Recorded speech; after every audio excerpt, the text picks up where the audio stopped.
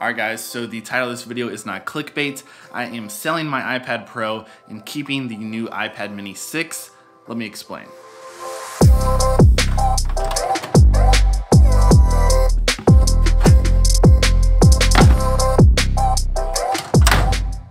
It's kind of funny. If you would have asked me like a month ago, would I be selling my iPad Pro for the new iPad mini, I'd be like, why would I ever buy an iPad mini again? But then here we are, and I picked up the new iPad mini 6, and I've been loving this thing so far. So I've decided to keep my iPad mini 6.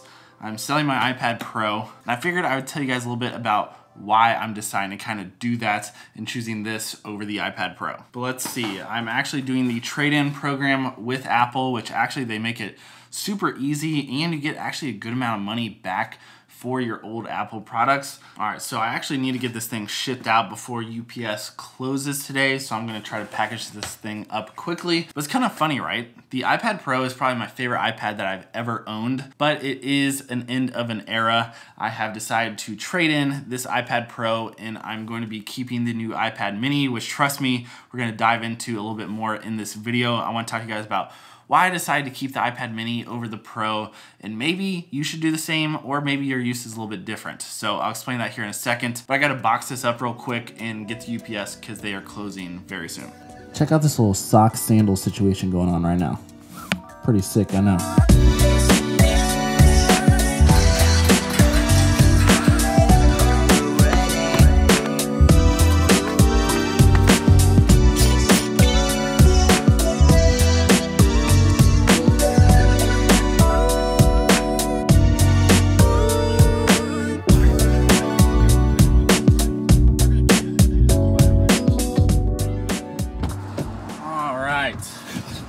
Got that iPad sent off. I traded in my iPad Pro, the 2018 version, so it's not even the newest version. And I think I got a little over $400 towards the iPad mini, which I got the base model that was only 500 bucks.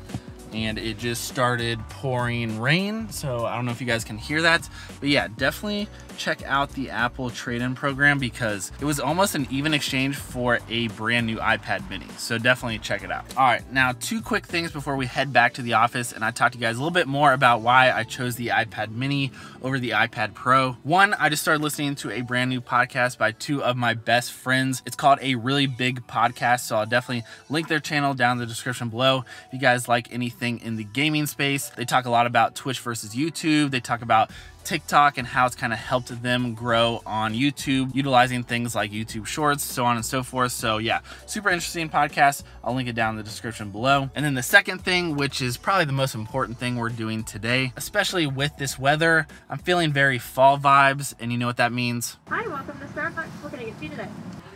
Good to go. Thank you. Have a good day. So I think this is almost more proof it is fall time. Starbucks somehow was out of cold brew, so they were able to make it an iced coffee instead. But I'm working on perfecting the perfect fall pumpkin Starbucks order. So far, this is kind of what I've gotten. You order a grande, or whatever size, vanilla sweet cream cold brew, and you add a pump of pumpkin in there as well. I think it's a little bit less intense as the pumpkin cream cold brew, although that's really good, but sometimes it's just too much. So they made it today with iced coffee instead of cold brew, which I gotta be honest, I don't know what the difference is too much. Let's give it a taste test. Oh yeah, that's good. It's good, but it's almost time, I think, to switch over to the warm drinks. Let me know down in the comments below. Are you team iced coffee or team hot coffee? I know some people have very strong opinions about that. If I had to choose, I'm going teamed ice, but let's head back to the office now.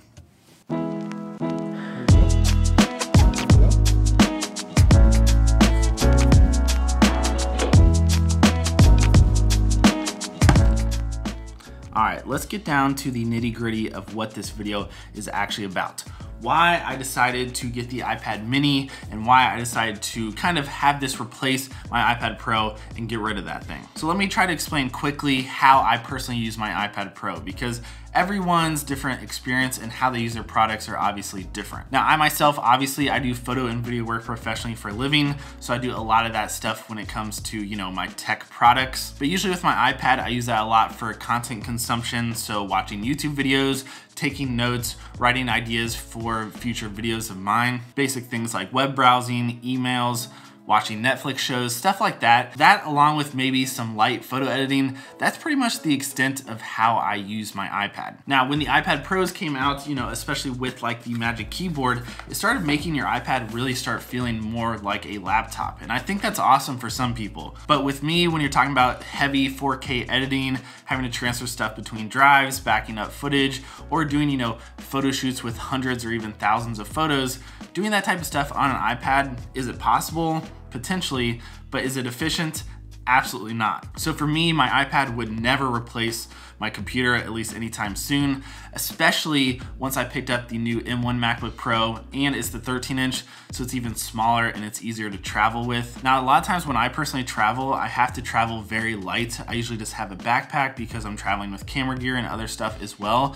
So seriously, everything that I put in my bag does kind of add up and it all counts. And a lot of times I ended up bringing my iPad and I didn't even touch it when I brought it. Now let's talk about the iPad mini, because I think a lot of people will talk about how this might be redundant to the larger iPhones, which let me grab, let's do it a little side by side here, right? Let me take my case off my iPhone. This is the iPhone 13 Pro Max, and this is the new iPad mini 6. So they're not exactly the same whatsoever. I would say, I don't know what, it's 2.5 of these, maybe 3 of these screens equal the iPad mini, but I'm really loving the size of the mini, and mainly because I can do all the things that I mentioned to you guys earlier about how I use my iPad. I can do that stuff all on the iPad mini, no problem, and it's even smaller to travel with. It takes up even less space in my backpack, in my camera bag, whatever it is, and that's kind of it right there. The iPad mini can do everything that I need out of my iPad, because it's not replacing my iPhone and it's not replacing my MacBook. So it's the perfect machine for me to consume content on,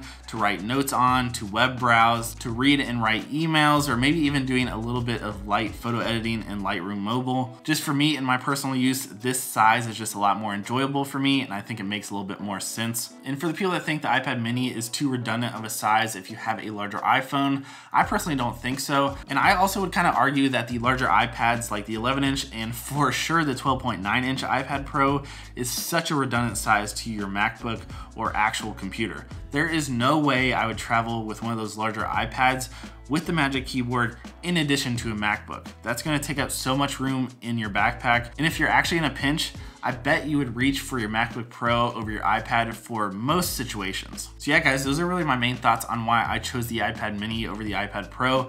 And obviously it's gonna be different for each person out there. Maybe you use your iPad a lot more than I do, or maybe use certain programs that you can't do on these other devices. But that's just me and my personal experience, and I am definitely super excited about this iPad mini. I've been using this thing all day, every day, and definitely am gonna be doing some more content on it soon. So let me know your guys' thoughts down in the comments below, and if there is any particular content you want to see on the new iPad mini or maybe the new iPhone 13 Pro Max, let me know down in the comments below. But guys, that's gonna be it for me in today's video. I hope you enjoyed watching. If you did, will you please drop it a thumbs up. If you're new around here, consider subscribing. I'd really appreciate it. It helps out the channel more than you can even imagine, and I will catch you guys in the next video very, very soon. Peace, guys.